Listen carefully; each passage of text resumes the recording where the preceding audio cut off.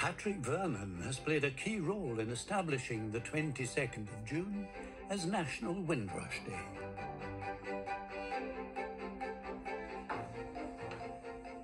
Hello.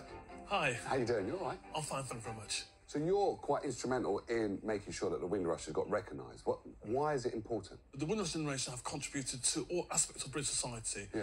NHS, manufacturing, education. So I've worked for a number of years convincing politicians across all political parties why there should be a Windrush Day. But to say to the black community, thank you for your contribution.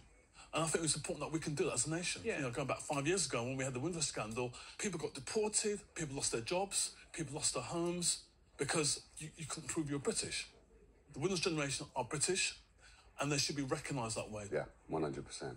So, tell us about this. This is a radiogram, early 1960s.